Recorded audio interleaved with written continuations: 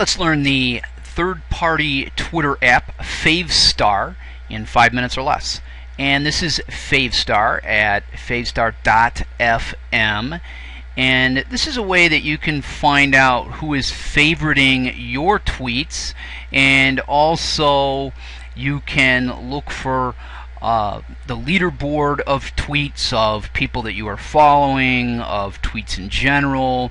You can take a look at retweets. You can find people on Favstar that you might want to follow, and you can also add more favorite stars, which indicates to other people who follow you that something is good. And what I'm going to do here is that this is me over here, so I could take a look at my tweets. And this is really, to me, the most powerful part of Favstar. And this is where I can take a look at my recent tweets and I can see who has favorited me.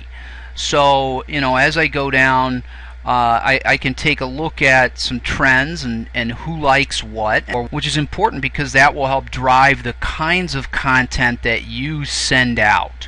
Okay, so faved by users who follow you.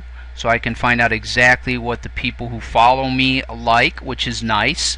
Again, you look at popular. So here's something here, a tweet about using Twitter, Edmodo, and YouTube with students. And this has been favorited by 6 people. It's been retweeted by 4 people. My Favstar list, recent, so I can take a look at people whom I favorited, people that I follow, that I like their tweets. So this is a real simple application. All you do is sign up using your Twitter handle.